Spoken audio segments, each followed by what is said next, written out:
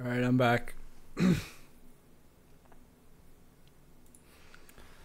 Cool. All right. I think I found the one thing for the shadow real quick. So let me just edit that, see if it works.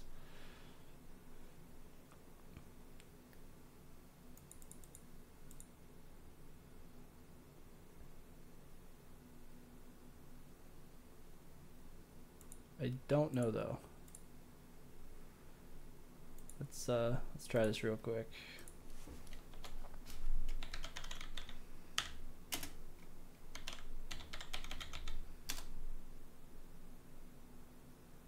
Oh, it worked. I don't know why it didn't work last time, but it worked now.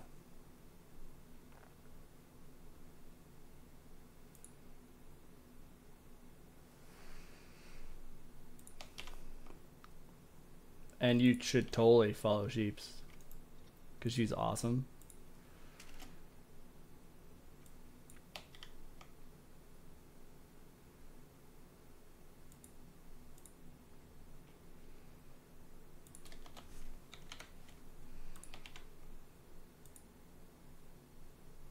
Whoop.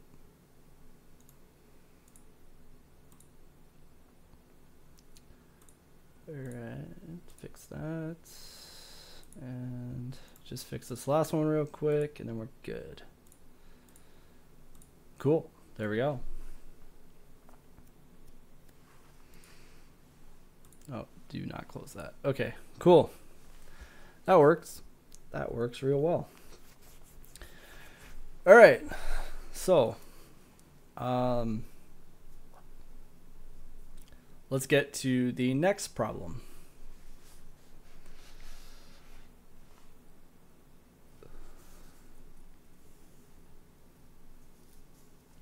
Neato. Back to it. Yeah, exactly. Excuse me.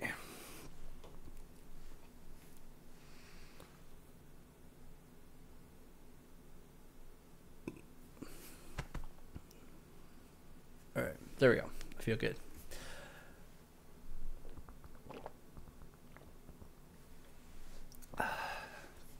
Water. Nice. So in issue number 5, I'm going to skip a bit because I have issue 4 basically figured out. So in issue number 5, I want there to be basically a call to quest, as it were.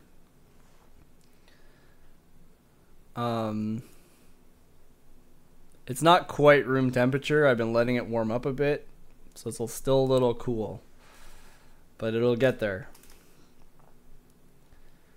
Yeah, in issue 5, I want there to be a call to quest. Basically, our character's kind of hanging out in a cantina style bar, and he sort of wants to return to being a regular human. So I need a good way of giving him this sort of hints of something that will do that.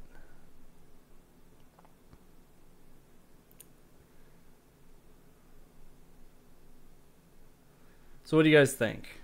I mean, there's the obvious, like, oh, hey, I overheard you talking there, buddy, and I think I have a thing for you sort of idea, which is definitely valid. But there should be some other ways as well, right?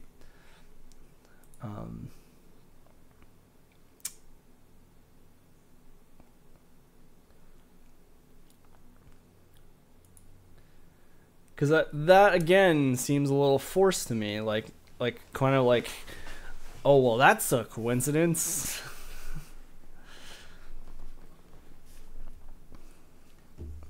And I don't really want it to be Rai who suggests it, because that also feels forced to me.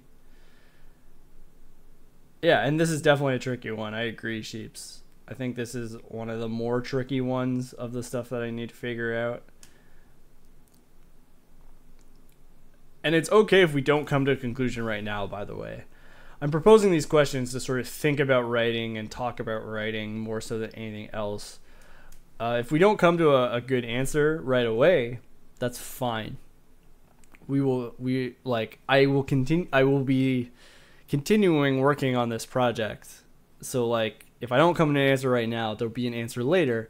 And it's also very possible that no matter what answer I come to now, I'll need to change later anyway.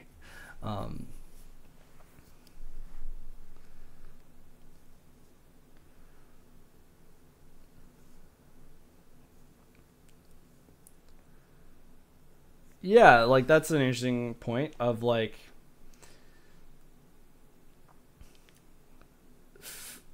put him in different company. Yeah, that's intriguing.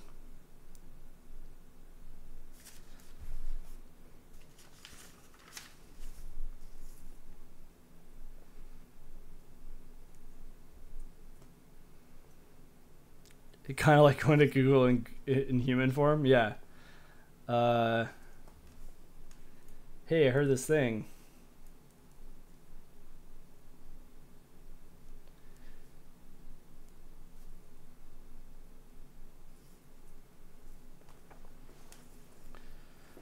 Yeah, like if a goth kid wants to be prep, who does the goth go to and start mimicking? Well, if you're goth, you're already super cool. Why would you want to become prep?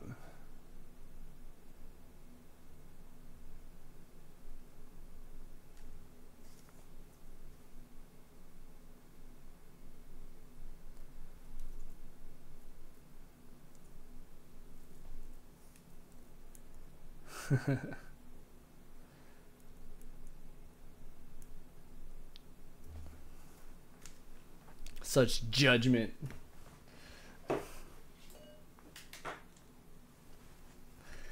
Yeah, I know, Sam. I'm a judger. It's fine.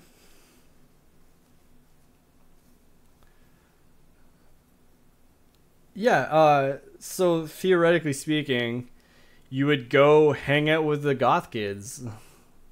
If you were trying to be a goth kid, you would go hang out with the goth kids. If you were a prep kid, you would go hang out with the prep kids. Right?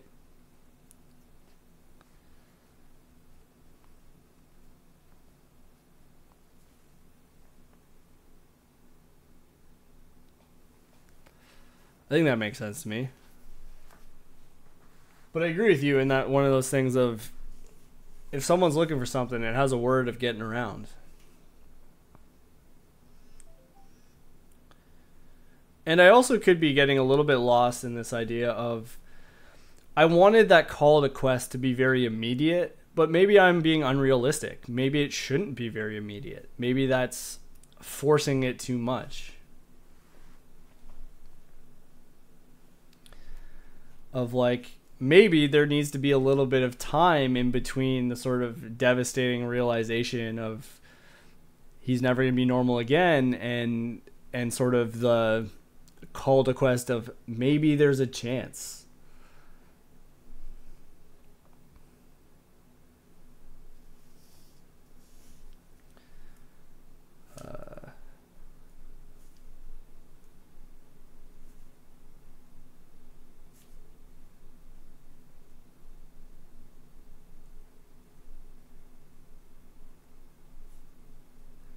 Right? Like give him some time to kind of come to a realization or come to a spot emotionally where he wants to change something.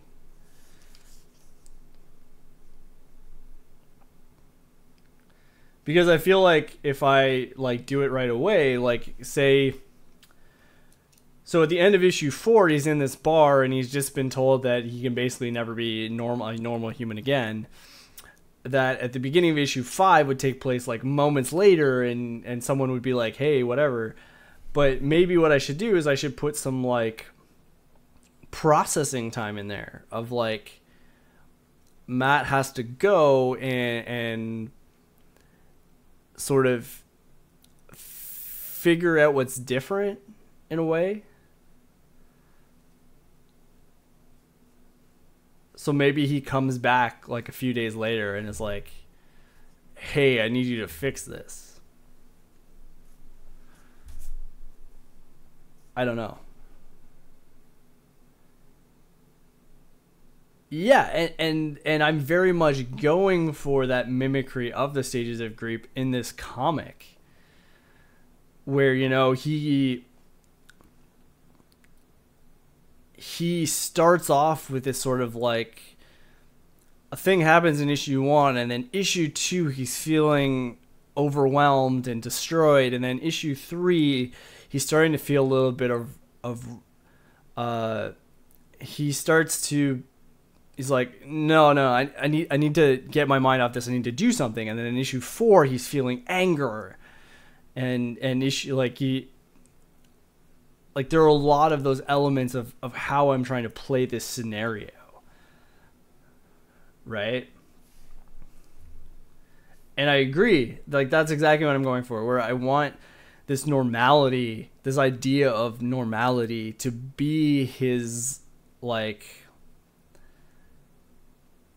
To be the driving force behind his character arc, to be the driving force of why he makes decisions. Like, he's trying to become normal.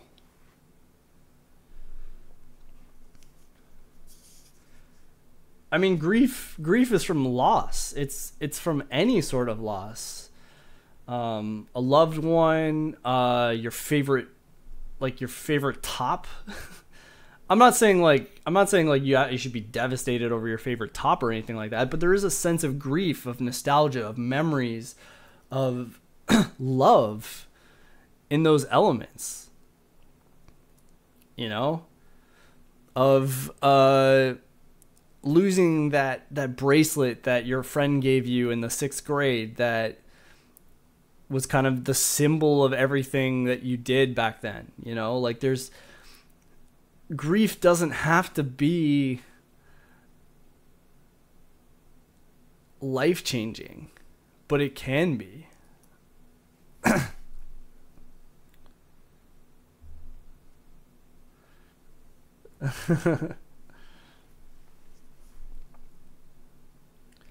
You know what I mean? It affects us differently. It affects, like, anything we care about, we can have grief over the loss of.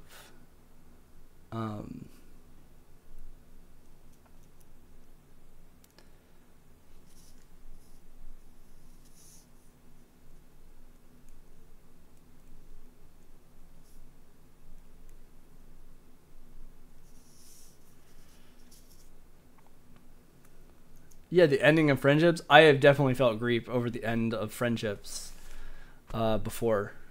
That happens. That's a real thing.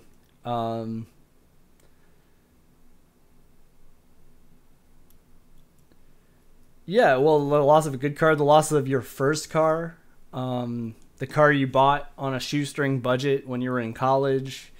Like, there's so many elements of our lives that come and go, that change. And change is an important part of a good character-driven story.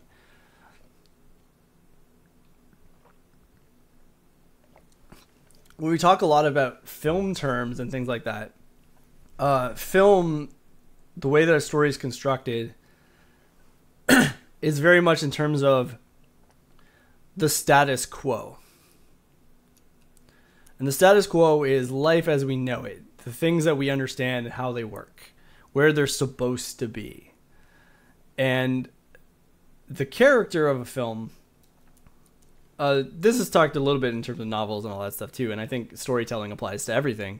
So we're going to mix elements of that into what we're doing, but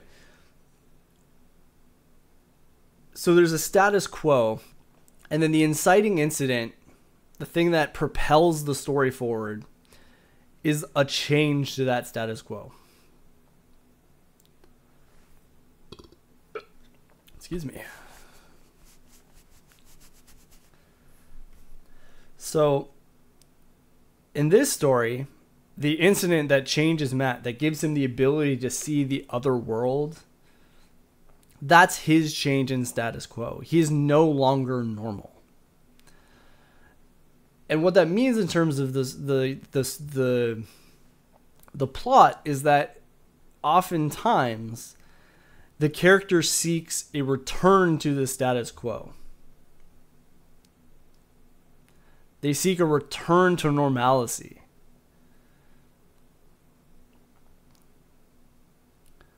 Matt, who's now no longer normal, just wants to be normal again.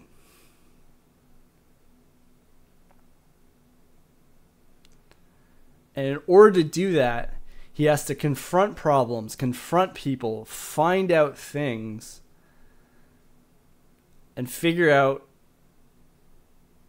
whose fault it was. He attaches blame, right? Because he didn't choose this. This isn't something that he chose. It's something that happened to him. So he lashes out in grief, in rage, in fear.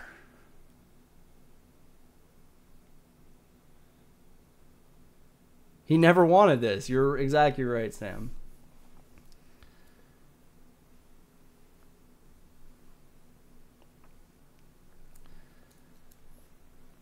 And I agree, Sheeps. Like, there is no romantic relationship in this comic.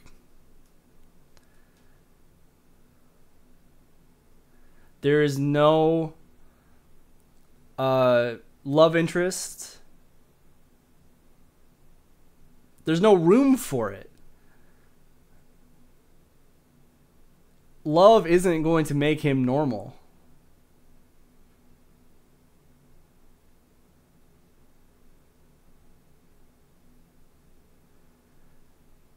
I didn't want this to be like your run-of-the-mill,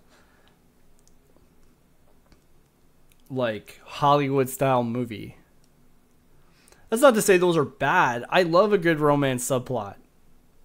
It can make or break a film sometimes. But it doesn't feel right in Matt's world. It doesn't feel like it would solve his problem. It's not what he's looking for.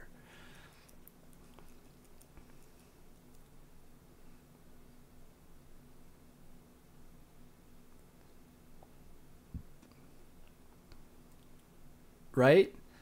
And maybe it would make him feel normal. It would regain a sense of balance. But he'd still be confronted with this otherness that's part of the story. So, yeah, I don't know. It's not something I want, you know? I just don't feel the spot where it would really fit in this instance. And I'm glad that you're appreciating that, Sheeps. And I think Andrew expressed that same thought of like that he liked that as well. That it didn't need to have that. Not every story does. So there's certainly that.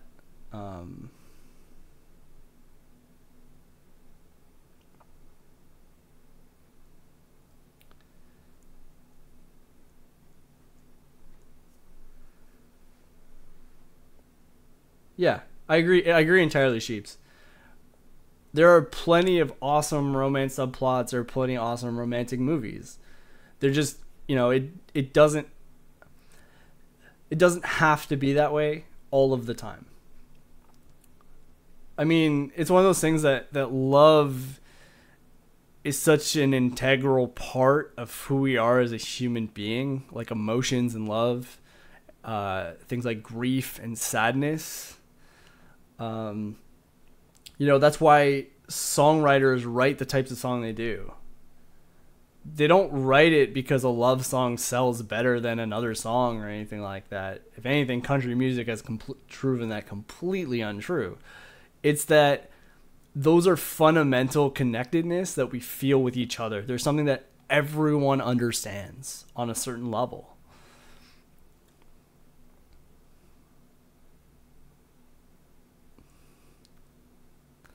You know what I mean? And I agree. Like, there are different types of love. Love can be sweet. It can be passionate. It can destroy you. There's all kinds of different ways to approach that. I didn't say country music was garbage.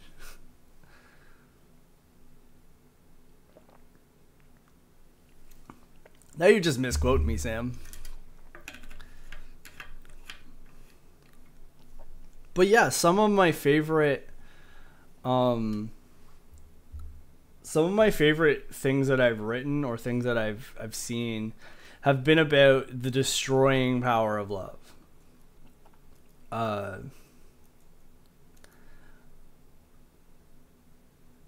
One of the most personal pieces that I've ever written was a play, which I think I adapted into a short film, but it's a play about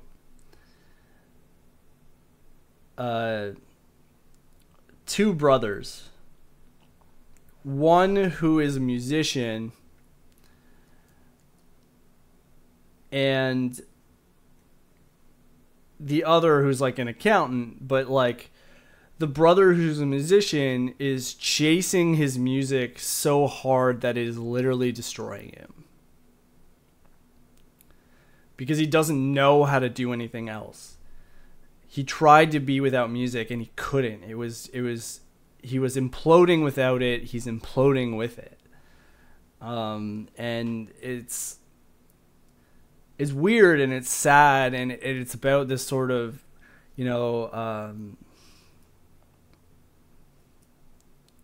this weird dynamic between art versus commercial art versus the choices we make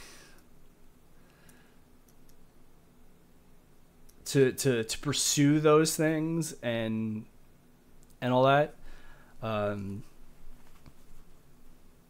Yeah, it's weird, and it's about that sort of concept. Small-time magician.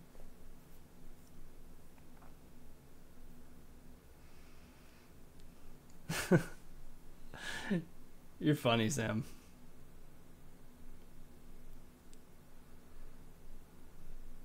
No, there are no magicians in it.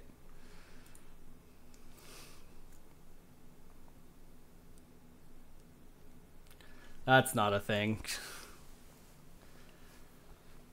But yeah.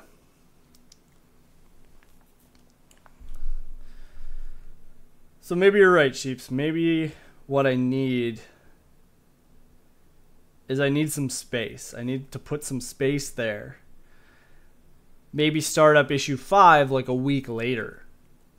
Of like, he just continually shows up. Hey, Proud, what's going on, man?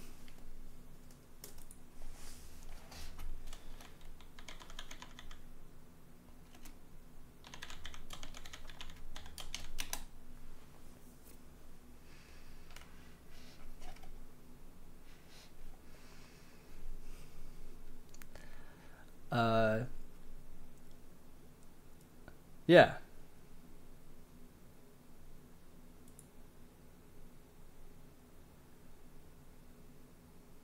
I don't know. I hope that made sense. Of like, yeah, I think there needs to be a space there. A space of like, I don't know.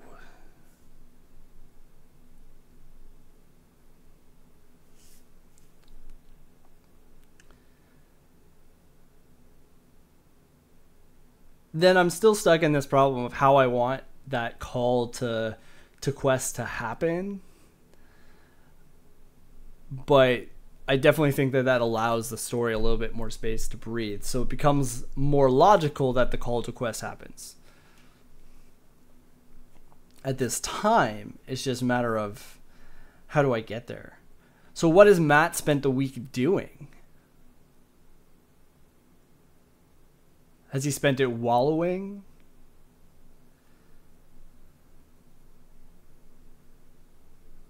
Write that down. Oh, hey, Brad. Yeah, so we were talking about issue number 5 of Strangers. because I've been asking a few questions about things that I wanted to logical flaws in the story that I had in my head, and trying to process through them. So wallowing, yes, for sure. Does he go to the bar a lot, like this crazy monster bar?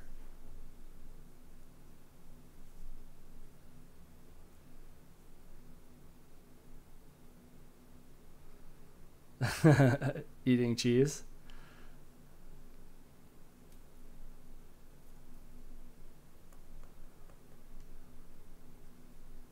Does he try to fit in?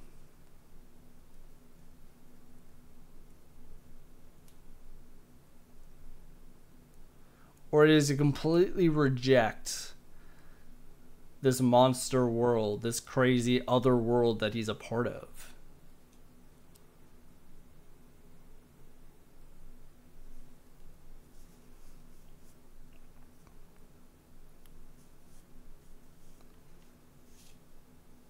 Yeah, I think he would have rejected it pretty completely as well.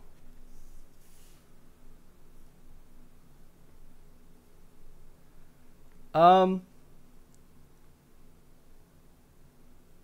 I would consider Matt to be fairly introverted. He's pretty quiet. He keeps to himself. Part of that's just because people find him weird. I think a lot of it. Actually, if I want to be more specific, I think he used to be extroverted, and then his time at the Zona Dam, like the Zona River Dam, uh, made him an introvert. And this current predicament just pushed that further, made him more introverted.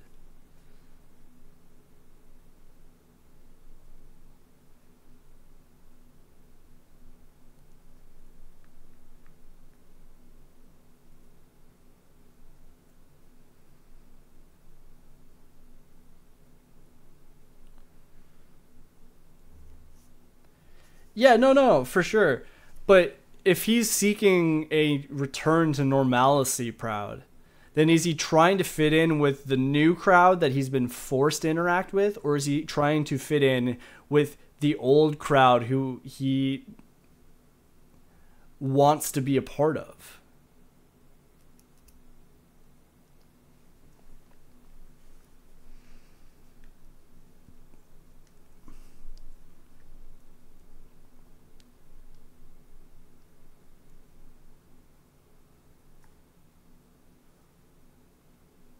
Yeah, and I kind of agree with that, Sheeps. Like,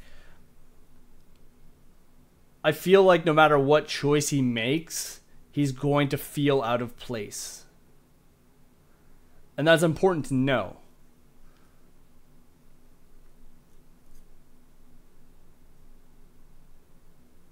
Let's be honest, no one likes change. I disagree. I think people do like change, but it's only when it's change that they can control.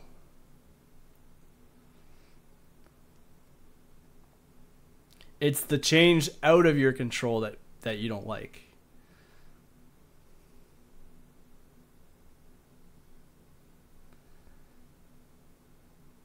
I agree entirely, Sheeps. I agree entirely. That he wants to try and fit in with normal people as much as he can, but he can't.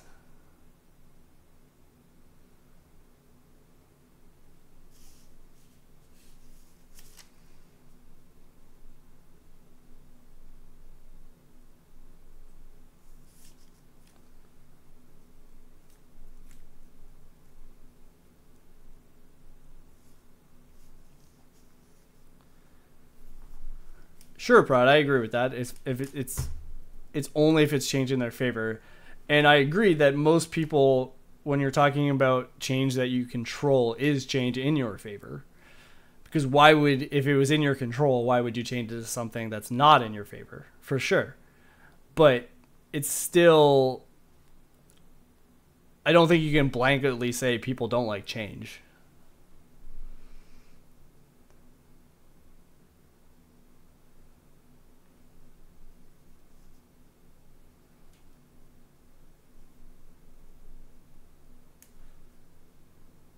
Yeah.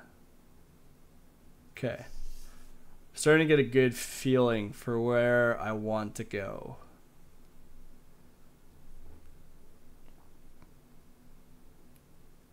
Yeah.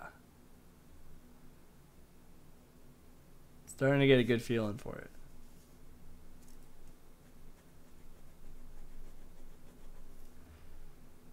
Yeah. Okay. Okay. Wonder if you'd almost start the issue with like a montage of kind of like the week so far.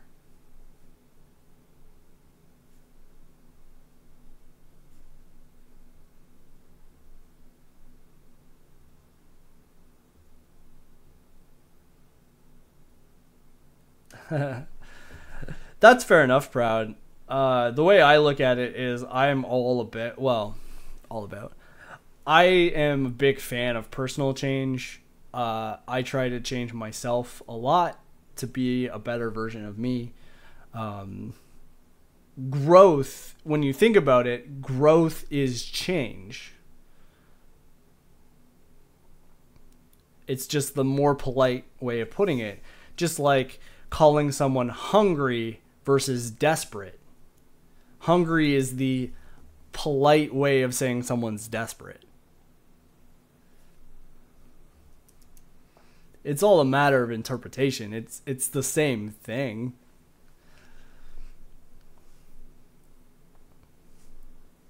Yeah, and I think lashing out is important. Um,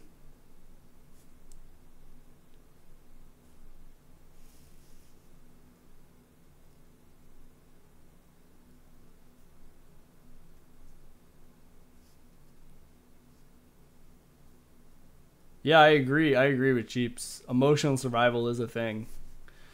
Um, People do get into that fight for survival mode a lot, Proud. Especially when you're faced with life changing events beyond your control. Um, yeah, and I know you would. I know you would know that, Proud.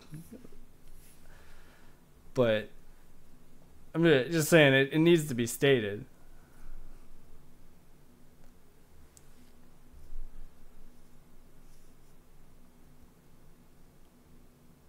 Yeah. Yeah. Okay.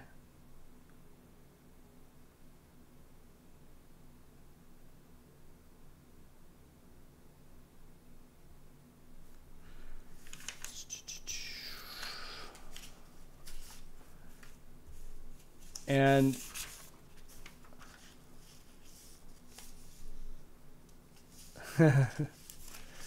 yeah, and it's weird because Matt kind of lives in my head. Like I have a pretty good handle on the way he interacts with things, in my opinion. Because I'm kind of taking him from this one place and bringing him to another. Uh, so I'm seeing how he's changing and adapting to those events as it goes along in my head. And exactly, Brad. There is no right way, and I agree entirely. I'm trying to figure out what's Matt's way. Um, and more so specifically, I'm trying to figure out how to give him this call to quest.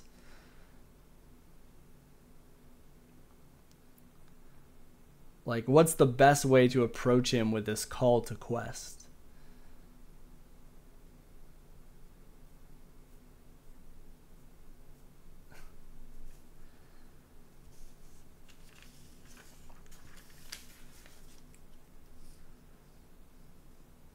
What if someone literally calls him on the phone? What do you mean, Sam? What do you mean by calling him on the phone? Well, like not like I understand what a phone call is. I meant who would call him and why would they call him? And how would that affect him?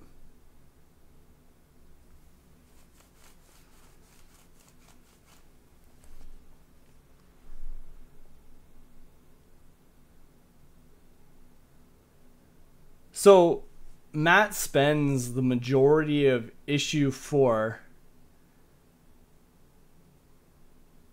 looking for the elemental because he blames the elemental and he wants the elemental to fix it.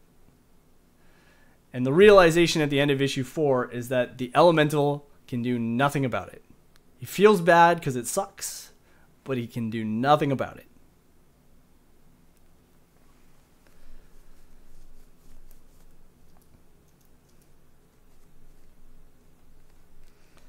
There's no secret bureau, Sam. You know this.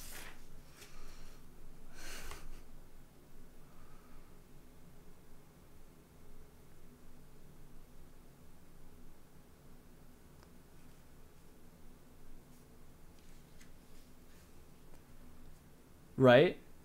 But the realization is not so much an epiphany as a... Like, I don't consider it to be an epiphany so much as it is a... how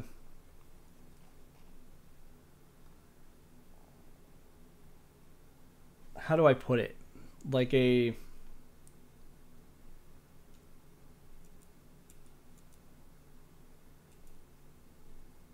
It's like you've invested all of this energy in this one thing because you want this outcome, this one outcome, and there's no possible way for you to get the outcome you want. So how do you react to that?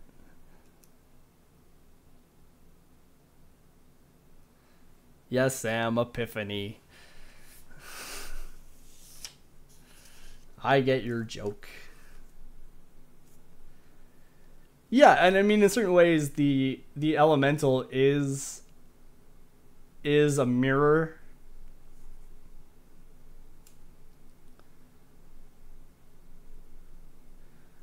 In other ways, the elemental, like, because it's the elemental's fault for this seeing the other world, but the elemental has been imprisoned for like 100 years and just wants to get out. So he feels bad, but he was willing to do anything he had to do to escape. Sort of thing. Right. I mean, I guess you're right, Proud. It is an epiphany. I just consider like an epiphany as more of an aha moment than a devastating moment. But I suppose it could be both.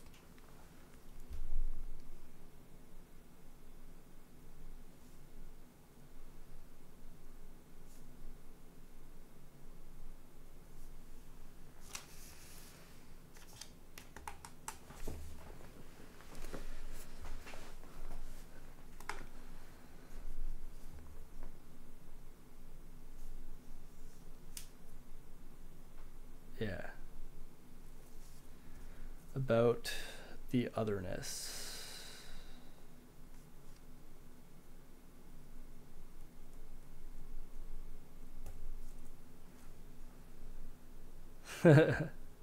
Ahas and darns. I don't know. I'm not really going to swear in this moment, but...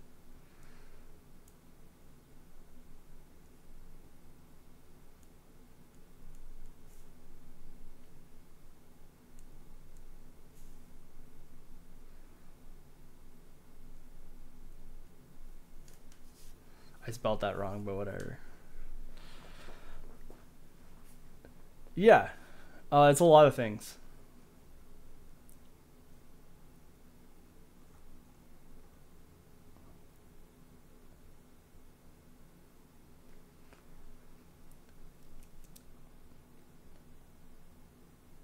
Because now I'm thinking that issue number 5 is really going to be about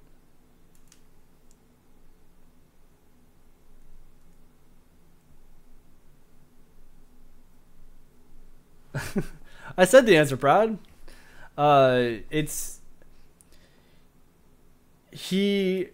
Matt lashes out and tries to track down the elemental out of rage, out of blame, like saying like, this is your fault, you need to fix this, sort of thing.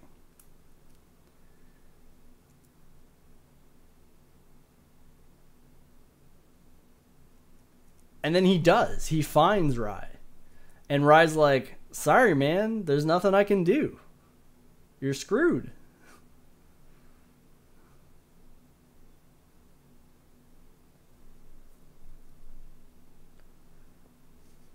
And then he's like,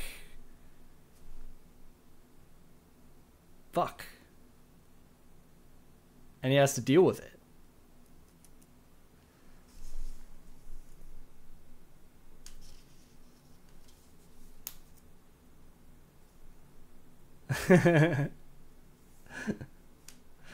Fair enough, Sheeps. Fair enough.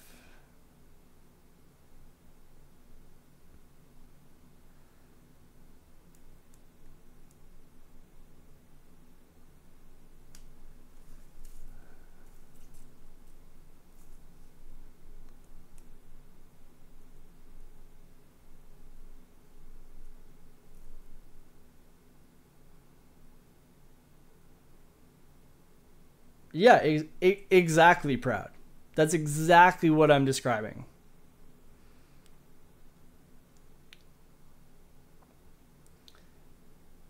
That there's so much hate and anger and there's no resolution, you have to look to yourself.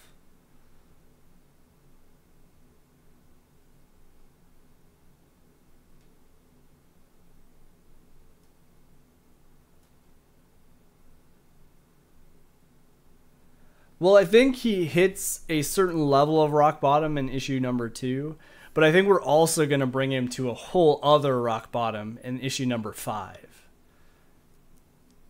Because I think that issue number 5 really needs, more so than this call to quest, it needs to be about pushing him to that rock bottom. Of facing his otherness. And we can use the call to quest as kind of like a cliffhanger at the end of issue 5 to pull you into issue 6 when he's actively trying to change the fact, like to restore the status quo, to change things back to the way they were, so that he doesn't have to deal with all this stuff that he's been forced to deal with.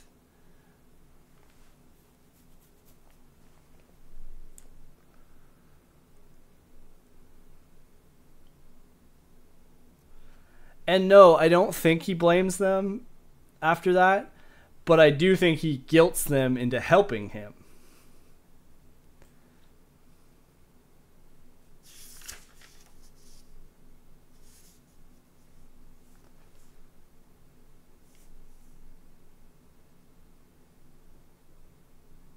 What's part of him, Proud?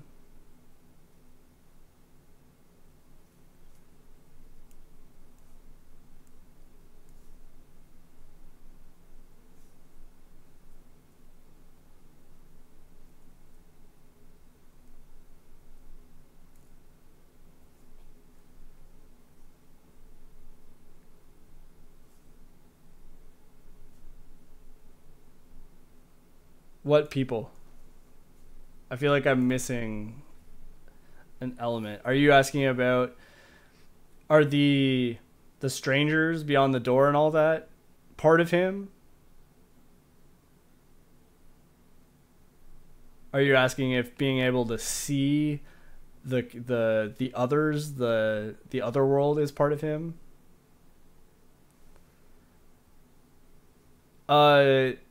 Yeah, the ability to see is part of him. I don't think they're a part of him.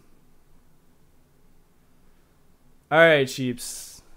Have a good sleep. I hope I answered the right questions for your comic.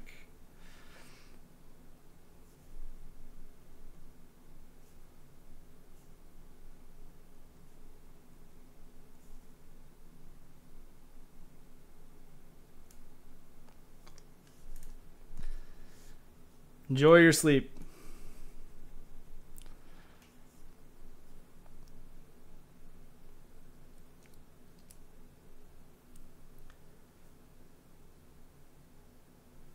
Yeah.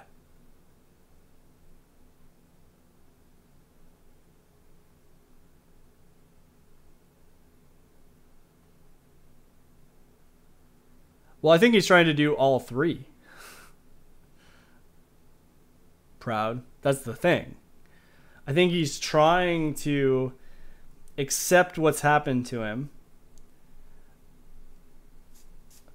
but he also denies it by not interacting with it, and then he's forced to manipulate it so that he can deal with those other things.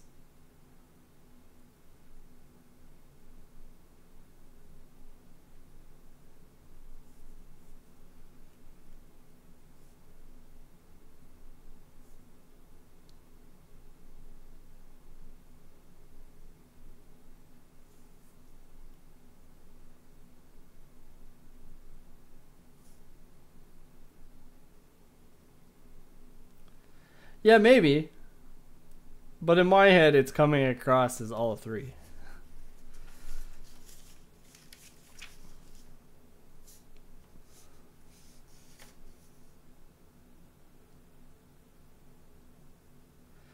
Though, I guess what I'm talking about is more so, like, you're talking about concrete outcomes. What I'm talking about is that, you know, he's trying to accept it, but he's actually denying it. And through his denial, he tries to manipulate things, which then leads to acceptance.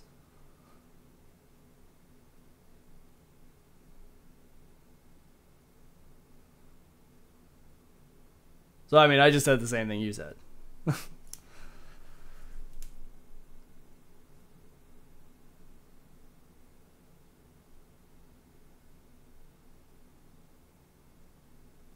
Yeah. Hmm.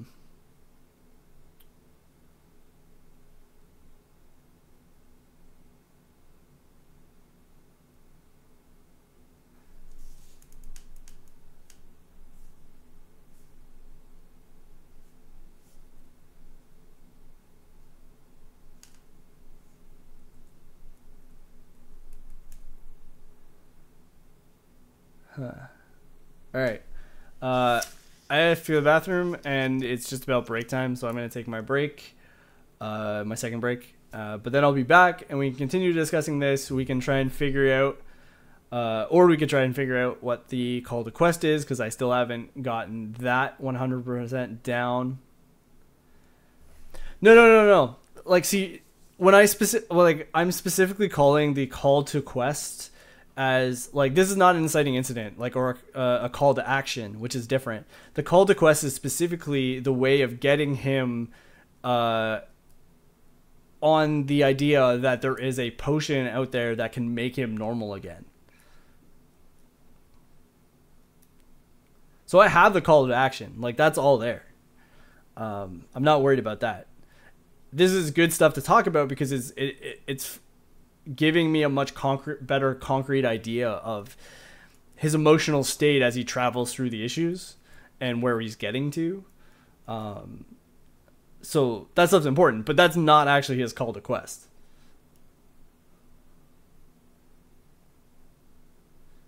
I mean, call to quest is probably not even the right term. Like, literally giving him a quest.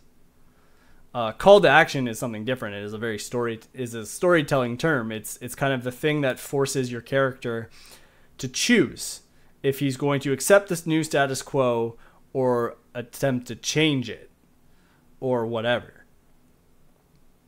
We've already given him the call to action.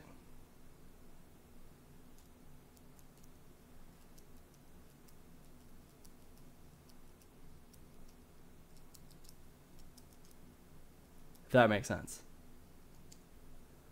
But yeah, break time. I'll see you in all about 5-7 minutes. Yeah.